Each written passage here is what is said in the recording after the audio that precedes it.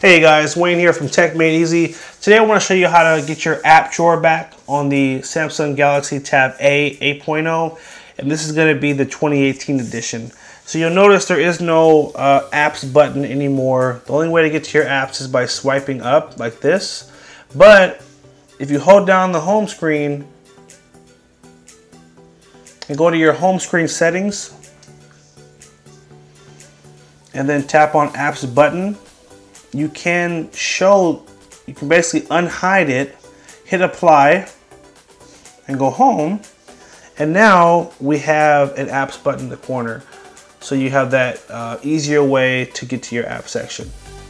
So, hope you guys found that helpful. Make sure you like, favorite, and share if it was helpful. Hit that subscribe button and stay tuned for more awesome videos on the Samsung Galaxy Tab A. Have a good one.